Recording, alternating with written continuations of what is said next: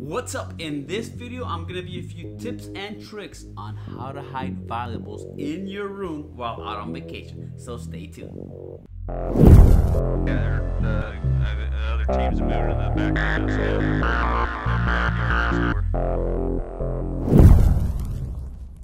Welcome back, Carlos here with the Range 11 Tactical. On this channel, we create content full of useful tips, techniques, and or drills just like this one. So if you want to build and or expand your tactical knowledge base, hit that subscribe button and notification bell to catch all my latest videos. Alright, so you're out on vacation, you're at a hotel, you're going to go down to the pool for a little bit, maybe for a run. You'll be out of the room for an hour or so. You don't have to take all your valuables with you, right?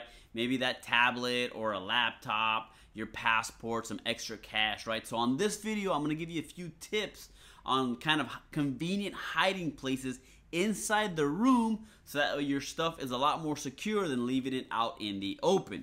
Additionally, if you haven't seen my video on hotel security tips, check that out because I give you a lot of bonus tips and ideas on how to secure the room while you're in it and provide some early warning systems. But like I said, on this video, we're going to discuss some convenient hiding spots for kind of those smaller valuables that you may have to leave back in the room. So let's get to it.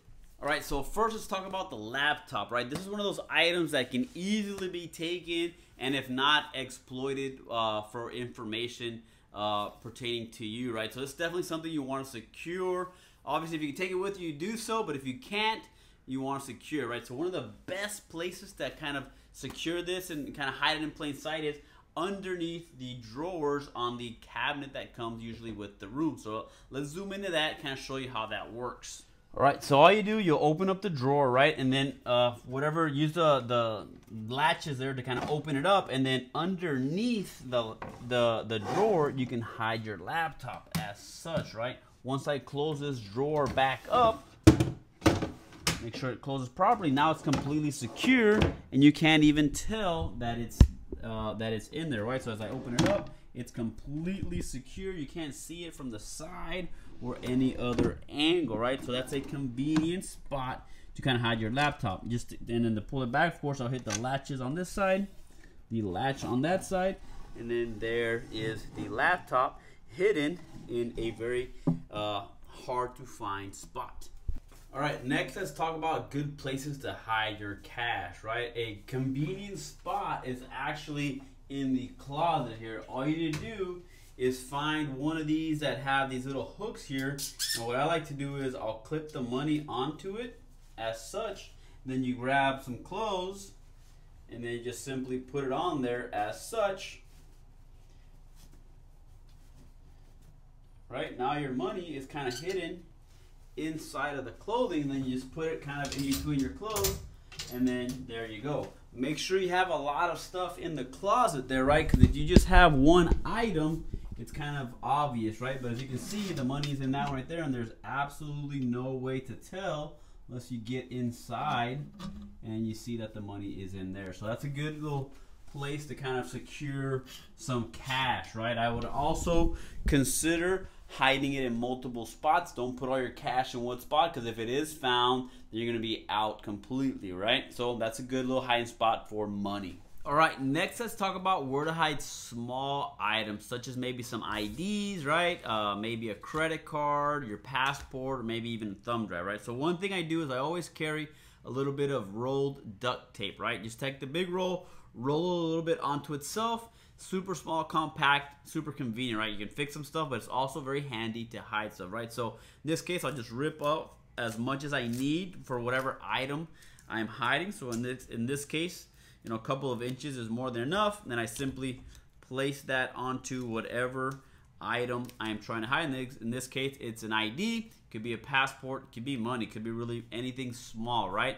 And then I can hide it pretty much anywhere. So in this case, I'm going to hide it underneath the desk, for example, right? So let me show you kind of what that looks like.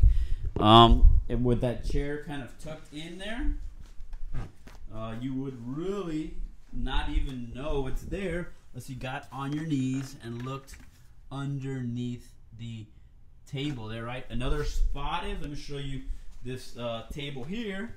I already pre-positioned some stuff there. So as you can see, I have an ID and some credit cards hidden there. Super convenient spot as well, right?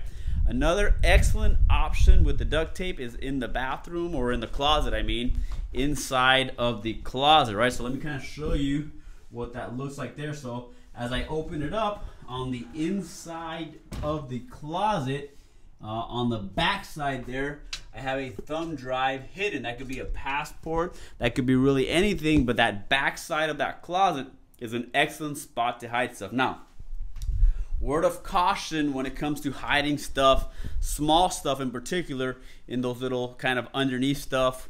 Don't do a lot of them, because there's a good chance you may forget every single hiding spot, right? 1 or 2 items, try to clump them together. That way you don't forget, and then every night retrieve them, because if you leave them in there for multiple days, there's a good chance you may forget them when you check out, right? So just carry a little bit of duct tape with you, and it's basically up to your imagination on where you can hide stuff. All right, those are a few tips on where to hide stuff in the room. Every room's gonna be a little bit different, so get creative with this, but hopefully this video kind of sparks your imagination and makes you look at things a little bit different.